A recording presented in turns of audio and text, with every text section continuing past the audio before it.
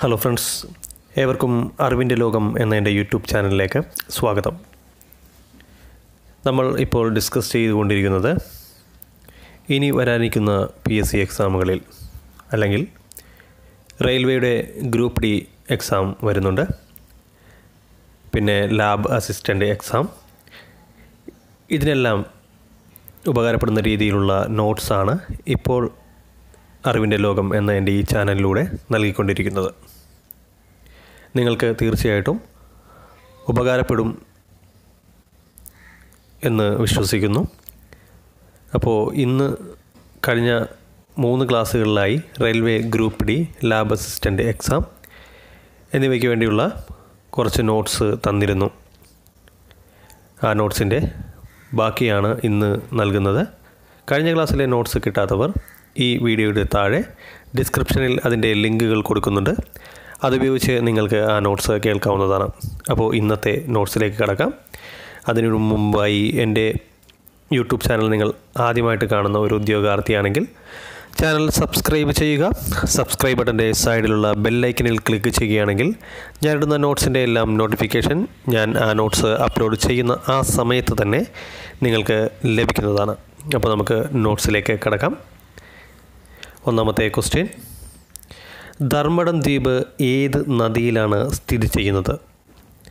ധർമ്മടം ദ്വീപ് ഏത് നദിയിലാണ് സ്ഥിതി ചെയ്യുന്നത്? ഉത്തരം അഞ്ചരക്കണ്ടിപ്പുഴ. ഉത്തരം അഞ്ചരക്കണ്ടിപ്പുഴ. പാതിരാമണൽ ദ്വീപ് സ്ഥിതി ചെയ്യുന്നത് എവിടെയാണ്? പാതിരാമണൽ ദ്വീപ് സ്ഥിതി ചെയ്യുന്നത് വേമ്പനാട് കായലിലാണ്. പാതിരാമണൽ ദ്വീപ് സ്ഥിതി ചെയ്യുന്നത് വേമ്പനാട് കായലിലാണ്. അങ്ങനെയാണെങ്കിൽ പൂക്കോട് തടാകം ഏത് ജില്ലയിലാണ്?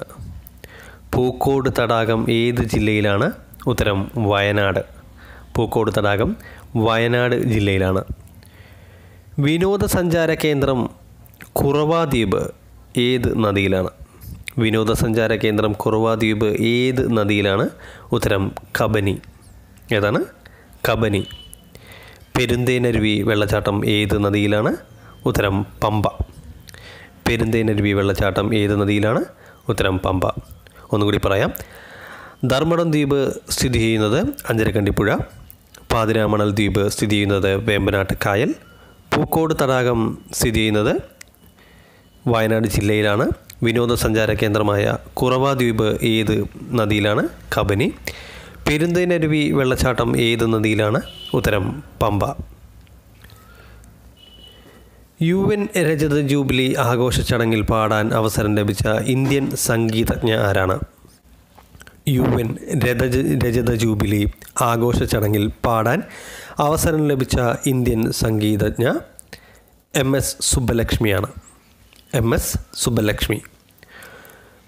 UN-ൽ ആദ്യമായി മലയാളത്തിൽ സംസാരിച്ച വ്യക്തി ആരാണ്? UN-ൽ ആദ്യമായി മലയാളത്തിൽ സംസാരിച്ച വ്യക്തി മാതാ അമൃതാനന്ദമയി. ഉത്തരം മാതാ അമൃതാനന്ദമയി. എന്നാൽ UN-ൽ ആദ്യമായി ഹിന്ദിയിൽ സംസാരിച്ചത് ആരാണ്? UN-ൽ ആദ്യമായി ഹിന്ദിയിൽ സംസാരിച്ചത് AB വാജ്പേയി. ഉത്തരം AB വാജ്പേയി. ലോകാരോഗ്യ സംഘടനയുടെ പ്രസിഡൻ്റായിരുന്ന ഏക ഭാരതീയ വനിത? ലോകാരോഗ്യ സംഘടനയുടെ പ്രസിഡൻ്റായിരുന്ന ഏക ഭാരതീയ വനിത? ഉത്തരം രാജ്കുമാരി അമൃത് കൗർ. ഉത്തരം രാജ്കുമാരി അമൃത് കൗർ. 8 മണിക്കൂർ UN-ൽ പ്രസംഗിച്ച് റെക്കോർഡിട്ട മലയാളി ആരാണ്? 8 മണിക്കൂർ UN-ൽ പ്രസംഗിച്ച് റെക്കോർഡിട്ട മലയാളി VK കൃഷ്ണമേനോൻ. ഒന്നുകൂടി പറയാം.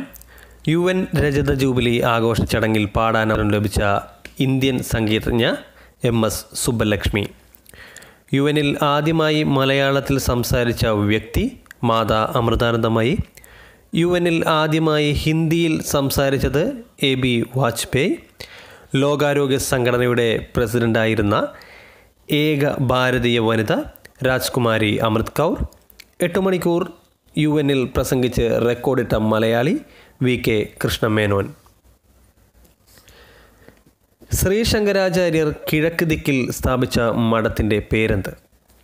ശ്രീ ശങ്കരാചാര്യർ കിഴക്ക് ദിക്കിൽ സ്ഥാപിച്ച മഠത്തിൻ്റെ പേര് പുരി. ഒറീസയിലാണ് പുരി. കാഞ്ചിയിലെ സന്യാസി എന്നറിയപ്പെടുന്നത് ശങ്കരാചാര്യരാണ്. കാഞ്ചിയിലെ സന്യാസി എന്നറിയപ്പെടുന്നത് ശങ്കരാചാര്യർ. ശങ്കരാചാര്യർ വടക്ക് ദിക്കിൽ സ്ഥാപിച്ച മഠമാണ് ബദരിനാഥ്.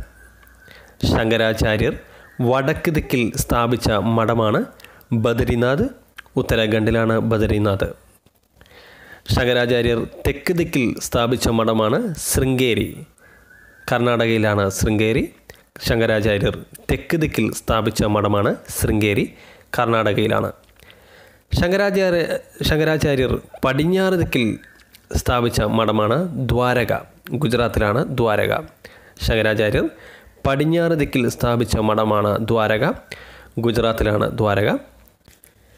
ദൈനംദിന കാര്യങ്ങൾക്കായി UN-ൽ ഉപയോഗിക്കുന്ന ഔദ്യോഗിക ഭാഷകൾ ഏവ? ദൈനംദിന കാര്യങ്ങൾക്കായി UN-ൽ ഉപയോഗിക്കുന്ന ഔദ്യോഗിക ഭാഷകൾ ഇംഗ്ലീഷ്, ഫ്രഞ്ച് എന്നിവയാണ്. ദൈനംദിന കാര്യങ്ങൾക്കായി UN-ൽ ഉപയോഗിക്കുന്ന ഔദ്യോഗിക ഭാഷകൾ ഇംഗ്ലീഷും ഫ്രഞ്ചുമാണ്. UN-ൻ്റെ ഔദ്യോഗിക ഭാഷകൾ Chinese, English, French, Russian, Spanish, Arabic എന്നിവയാണ്. UN-ൻ്റെ ഔദ്യോഗിക ഭാഷകൾ Chinese, English, French, Russian, Spanish, Arabic എന്നിവയാണ്. UN ആസ്ഥാനത്തുള്ള ഉദ്യാനത്തിന് പറയുന്ന പേര് എന്താണ്? UN ആസ്ഥാനത്തുള്ള ഉദ്യാനത്തിന് പറയുന്ന പേര് പീസ് ഗാർഡൻ. എന്താണ്? Piece garden. UN-ൻ്റെ ആസ്ഥാനം നിലനിൽക്കുന്ന 17 ഏക്കർ സ്ഥലം സംഭാവന നൽകിയതാരാണ്? UN-ൻ്റെ ആസ്ഥാനം നിലനിൽക്കുന്ന 17 ഏക്കർ സ്ഥലം സംഭാവന നൽകിയത് ജോൺ ഡി റോക്ക്ഫെല്ലർ. ആരാണ്? ജോൺ ഡി റോക്ക്ഫെല്ലർ ആണ് UN-ൻ്റെ ആസ്ഥാനം നിലനിൽക്കുന്ന 17 ഏക്കർ സ്ഥലം സംഭാവന നൽകിയത്. ഐക്യരാഷ്ട്ര സഭയുടെ പതാക നിറം എന്താണ്? ഉത്തരം നീല. ഐക്യരാഷ്ട്ര സഭയുടെ പതാകയുടെ നിറം നീലയാണ്. PDF എന്നതിൻ്റെ പൂർണ്ണ രൂപം എന്താണ്? PDF എന്നതിൻ്റെ പൂർണ്ണ രൂപം പോർട്ടബിൾ ഡോക്യുമെൻ്റ് ഫോർമാറ്റ് എന്നാണ്. പോർട്ടബിൾ ഡോക്യുമെൻ്റ് ഫോർമാറ്റ് എന്നാണ് PDF എന്നതിൻ്റെ പൂർണ്ണരൂപം. DTP എന്നതിൻ്റെ പൂർണ്ണരൂപം ഡെസ്ക് ടോപ്പ് പബ്ലിഷിംഗ് എന്നാണ്. DTP എന്നതിൻ്റെ പൂർണ്ണരൂപം ഡെസ്ക് ടോപ്പ് പബ്ലിഷിംഗ് എന്നാണ്. ATMകളിൽ ഉപയോഗിക്കുന്ന പിന്നിൻ്റെ പൂർണ്ണരൂപം അല്ലെങ്കിൽ പിന്നിൻ്റെ പൂർണ്ണരൂപം എന്താണ്? ഉത്തരം പേഴ്സണൽ ഐഡൻറ്റിഫിക്കേഷൻ നമ്പർ. പിന്നിൻ്റെ പൂർണ്ണരൂപം പേഴ്സണൽ ഐഡൻറ്റിഫിക്കേഷൻ നമ്പർ. URL എന്നതിൻ്റെ പൂർണ്ണരൂപം യൂണിഫോം റിസോഴ്സ് ലൊക്കേറ്റർ എന്നാണ്. URL എന്നതിൻ്റെ പൂർണ്ണരൂപം യൂണിഫോം റിസോഴ്സ് ലൊക്കേറ്റർ എന്നാണ്. ഉപഗ്രഹങ്ങളുടെ സഹായത്താൽ ഒരു വ്യക്തിയുടെയോ വസ്തുവിൻ്റെയോ സ്ഥാനം നിർണ്ണയിക്കുന്ന സാങ്കേതിക വിദ്യ ഏതാണ്? ഉപഗ്രഹങ്ങളുടെ സഹായത്താൽ ഒരു വ്യക്തിയുടെയോ വസ്തുവിൻ്റെയോ സ്ഥാനം നിർണ്ണയിക്കുന്ന സാങ്കേതിക വിദ്യയാണ് GPS. ഏതാണ്? GPS. GPSൻ്റെ പൂർണ്ണരൂപം ഗ്ലോബൽ പൊസിഷനിങ് സിസ്റ്റം എന്നാണ്. GPSൻ്റെ പൂർണ്ണരൂപം ഗ്ലോബൽ പൊസിഷനിങ് സിസ്റ്റം എന്നാണ്. ഇന്ത്യയിൽ ഒരു പുതിയ സംസ്ഥാനം രൂപീകരിക്കാനുള്ള അവകാശം ആരിലാണ് നിക്ഷിപ്തമായിരിക്കുന്നത്? ഇന്ത്യയിൽ ഒരു പുതിയ സംസ്ഥാനം രൂപീകരിക്കാനുള്ള അവകാശം ആരിലാണ് നിക്ഷിപ്തമായിരിക്കുന്നത്? ഉത്തരം പാർലമെൻറ്റ്. ഉത്തരം പാർലമെൻറ്റ്. ഇന്ത്യൻ പൗരത്വത്തെ സംബന്ധിച്ച് നിയമങ്ങൾ നിർമ്മിക്കുന്നത് ഇന്ത്യൻ പാർലമെൻറ്റാണ്. ഇന്ത്യൻ പൗരത്വത്തെ സംബന്ധിച്ച് നിയമങ്ങൾ നിർമ്മിക്കുന്നത് ഇന്ത്യൻ പാർലമെൻറ്റാണ്. ഇന്ത്യൻ ഭരണഘടനാ പ്രകാരം പരമാധികാരം ആരിൽ നിക്ഷിപ്തമായിരിക്കുന്നു? ഉത്തരം ജനങ്ങളിൽ. ഇന്ത്യൻ ഭരണഘടനാ പ്രകാരം പരമാധികാരം ആരിൽ നിക്ഷിപ്തമായിരിക്കുന്നു? ഉത്തരം ജനങ്ങളിൽ. രാഷ്ട്രത്തലവന്മാരെ വിചാരണ ചെയ്യുന്ന നടപടിക്രമത്തിന് പറയുന്ന പേര് ഇംപീച്ച്മെൻറ്റ്. രാഷ്ട്രത്തലവന്മാരെ വിചാരണ ചെയ്യുന്ന നടപടിക്രമത്തിന് പറയുന്ന പേരാണ് ഇംപീച്ച്മെൻറ്റ്. 1951 പാർലമെൻറ്റ് അംഗമായി തീർന്ന പ്രസിദ്ധ ഭാരതീയ ജ്യോതിശാസ്ത്രജ്ഞൻ ആരാണ്?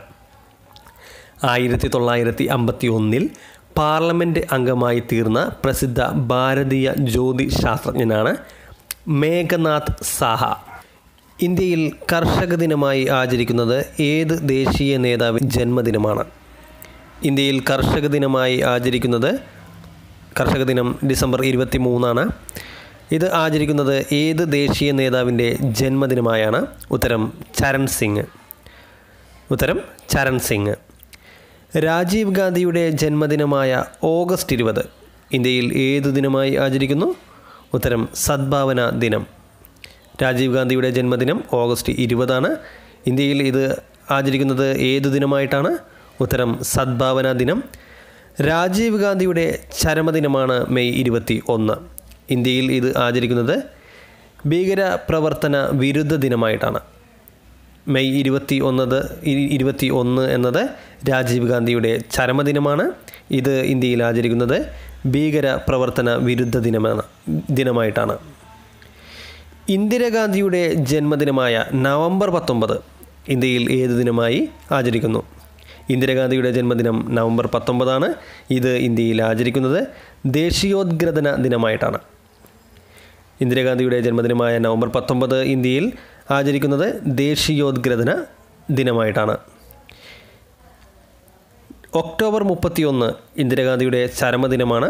ഇത് ആചരിക്കുന്നത് ദേശീയ പുനരർപ്പണ ദിനമായിട്ടാണ്.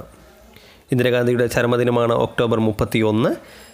ഇത് ആചരിക്കുന്നത് ദേശീയ പുനരർപ്പണ ദിനമായിട്ടാണ്. ഫ്രണ്ട്സ്, എല്ലാവർക്കും ഇന്നത്തെ ഈ നോട്ട്സ് ഇഷ്ടമായെന്ന് വിചാരിക്കുന്നു. തീർച്ചയായിട്ടും ഇന്നത്തെ ഈ നോട്ട്സ് നിങ്ങൾക്ക് ഉപകാരപ്പെടും.